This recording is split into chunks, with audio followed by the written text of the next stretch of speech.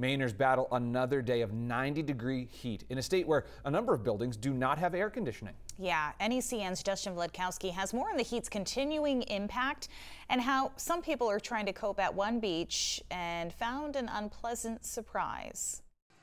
For a second day, people could come to this Portland ice rink to cool off. The city opening it as a cooling center after days of stifling temperatures above or near 90.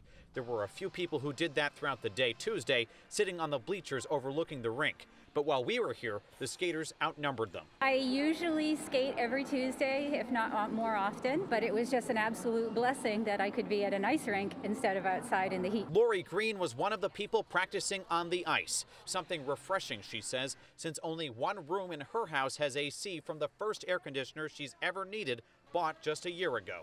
The chilly rink is but a temporary escape from the heat. It does have an impact on me. I work a lot of night shifts, so trying to sleep during the day in the heat is a bit of a challenge. People trying to chill out on certain beaches in southern Maine found the cooling off part easier using cold June water.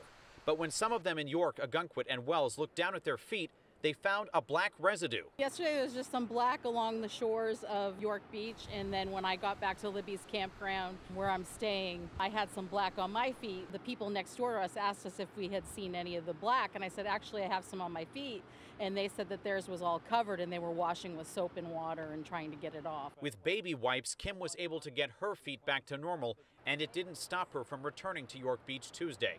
That said, the town of York says Maine's DEP told them it's looking into the residue that was on the sand, collecting samples to identify a cause, but they don't think it's oil or petroleum-based. It didn't deter me. I'm happy that they're looking at it. They should look into it because I think we need to know the information to, diminish everybody's concerns. In York, Justin Vladkowski, NECN.